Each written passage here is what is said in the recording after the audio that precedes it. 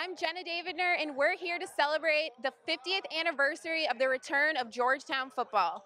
The program took a 13-season hiatus before returning in 1964 as a club sport and then achieving varsity status in 1969.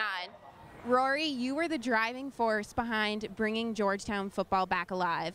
What was that moment like in '64 when 8,000 supporters came out to watch that game against NYU? We had no idea how many people were going to come because we had no way to sell advance tickets. So we didn't know. And when games started, I think there were probably 4,000 people there. That was staggering. And since they had to buy tickets to get in, the crowd just kept coming in for the most of the first quarter.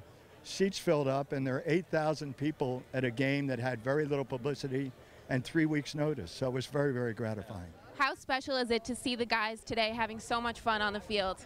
It's great. I was amazed at the size of the squad, which shows the interest in football here, which is very rewarding to see. The hard work of those who helped restore the program are the reason why the guys you see on the field today are able to be a part of the Georgetown football family.